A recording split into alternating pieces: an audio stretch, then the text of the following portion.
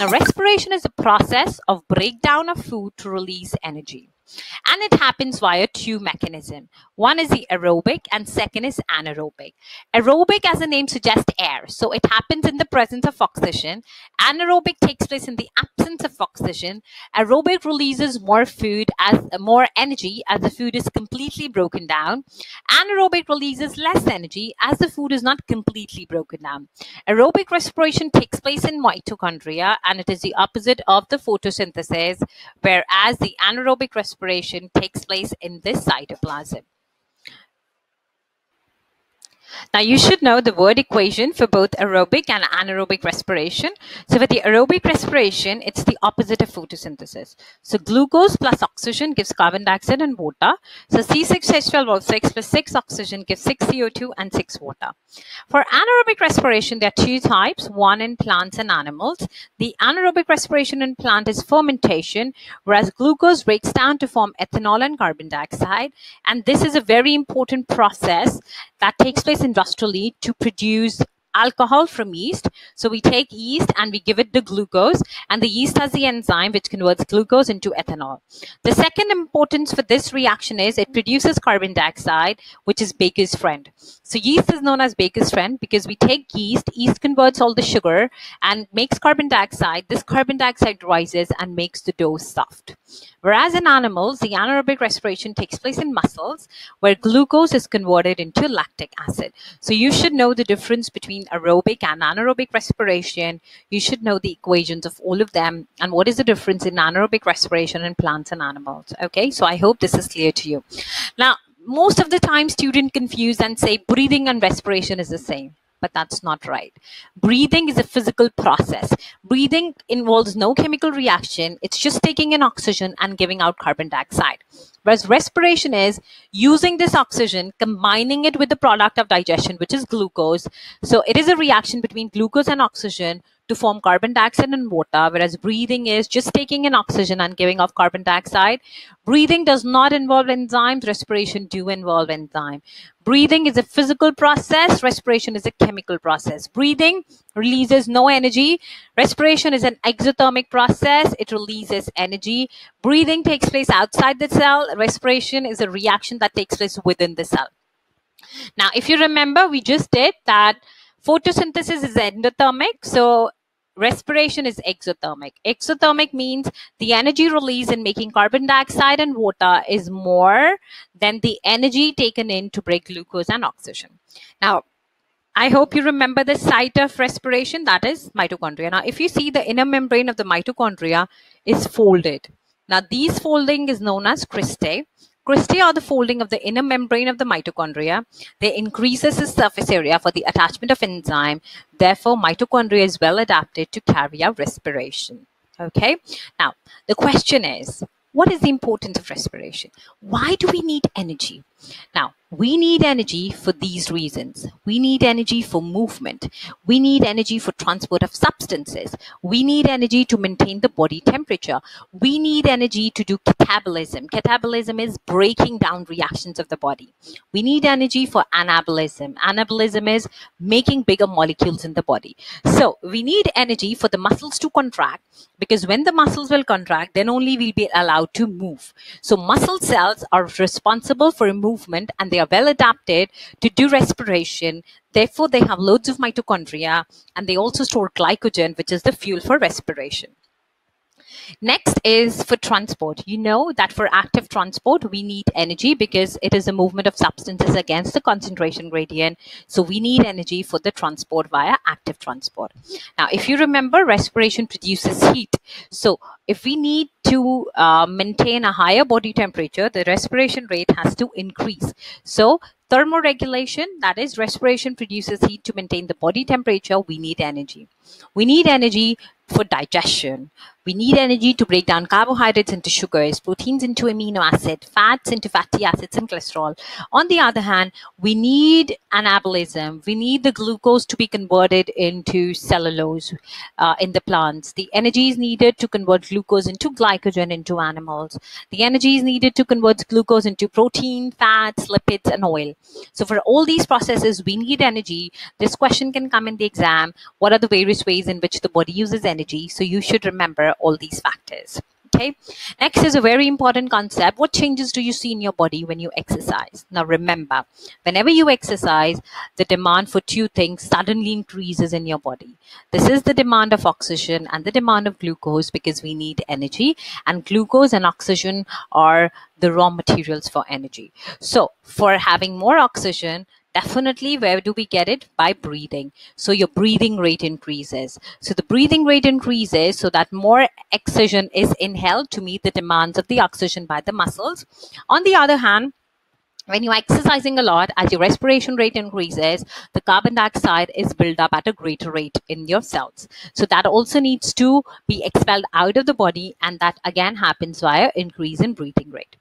Next is the glucose is transported into the body via blood, okay, and the blood is pumped by a heart. So to meet the demand for increasing glucose, your heart rate increases, it pumps more blood to the muscles, increases blood supply, increases the supply of both glucose and oxygen via blood to a muscle cell, okay, and your body stores excess glucose as glycogen. So as the demand for glucose increases, the glycogen needs to be broken down back into the glucose, and this process is known as glycogenolysis. So the glycogen breakdown happens, and that breaks down happens into your cells, in the liver cells, to convert the lactic acid back into the glucose. The glycogen, sorry, back into the glucose. So that happens in your muscles. The glycogen, excess glycogen gets converted into glucose. Okay. Now, have you ever seen that even after you have exercised, you have stopped exercise, your breathing rate is still high? What is the reason for that? Now, the reason for that is during exercise, due to less demand, less availability of oxygen, the body switches to anaerobic respiration. Now, if you remember, the anaerobic respiration in animals converts glucose into the lactic acid. Now, this lactic acid, when developed in greater quantity, can cause muscle fatigue, redness, swollenness of the body. But this lactic acid cannot be stored. It needs to be broken down back into carbon dioxide and water with oxygen. So your body has a depth of oxygen that even after you have stopped exercising, your body breathing rate will continue to high until this lactic acid gets broken down into carbon dioxide and water. So this is what happens after exercise. The oxygen depth, which is the extra oxygen needed by the body after the exercise to recover, is the oxygen needed to break down lactic acid into carbon dioxide and water. And this is why your breathing rate increases until all the lactic acid is broken down back into carbon dioxide and water. So make sure you remember this phenomenon of oxygen depth. Now, what is metabolism? Metabolism is the sum of all the reactions of the body, and we can categorize the metabolism into two categories. Catabolism is the breakdown reactions of the body, where breakdown of glycogens, proteins, lipids, respiration, that are all breakdown reaction. Anabolism is the synthesis reaction in which the bigger molecule is formed from the smaller ones, which is the synthesis of cellulose, starch and glycogen, synthesis of fats and oil, synthesis of proteins. Okay. Now, the last thing we need to do, liver. Why we are studying liver? Because liver is a very important organ involved in metabolism. It is doing a lot of synthesis and the breakdown reaction. Now, it is involved in detoxification, breakdown of the blood cells, breakdown of the lactic acid, and the breakdown of the harmful substances for excretion. So when we take in excess alcohol, that is broken down by your liver. When the blood cells are old, they are worn out, they are broken down in the liver.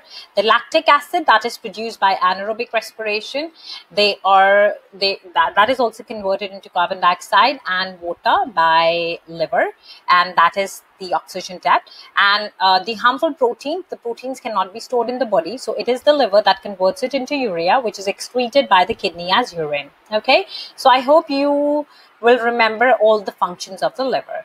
Okay, so now in this topic, just to summarize, we did what is photosynthesis and respiration, and this is the difference between photosynthesis and respiration. Photosynthesis takes place only in plant cell.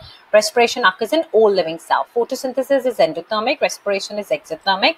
In photosynthesis, oxygen is produced. In respiration, oxygen is used up. Photosynthesis takes place in chloroplast. Respiration takes place in mitochondria, or if it is anaerobic respiration, that will take in the cytoplasm of the cell. The photosynthesis is an anabolic reaction where glucose is made. Respiration is a catabolic reaction where glucose is broken down. Photosynthesis is dependent on light. Respiration is not that light dependent. Okay, so I hope this topic is clear to you. Now this is the time to test yourself to see if you remember the key terms that we did in this topic. We talked about photosynthesis, which is the process by which green plants prepare their own food. Respiration, breakdown of food to release energy. Limiting factors is the factor that limits the rate of photosynthesis. Endothermic reaction is a reaction that takes in heat. Exothermic reaction is a reaction that releases heat. Glucose is a product of photosynthesis and fuel for respiration. Starch is a storage carbohydrates in plants. Glycogen is the storage carbohydrates in animals. Aerobic respiration is the breakdown of food in presence of oxygen. Anaerobic is the breakdown of food in absence of oxygen. In fermentation, anaerobic respiration in plants that produces ethanol and carbon dioxide. Greenhouse is a glass or a plastic house to control the limiting factor and increase the rate of photosynthesis. Metabolism is the sum of all catabolic and anabolic reactions of the body. Liver is an organ involved in the metabolism. Lactic acid is a product of anaerobic respiration in animals. And oxygen depth is the extra oxygen needed after exercise to break down lactic acid and recover to the pre-exercise stage.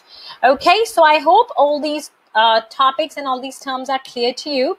Now, as I always stress, the next step is to check the specification to make sure whatever mentioned in the specification, you understand that well. And you have to do exam questions on this topic, which you can find on my website. So I hope you like this video. If you like this video, then do not forget to like, comment, and share this video.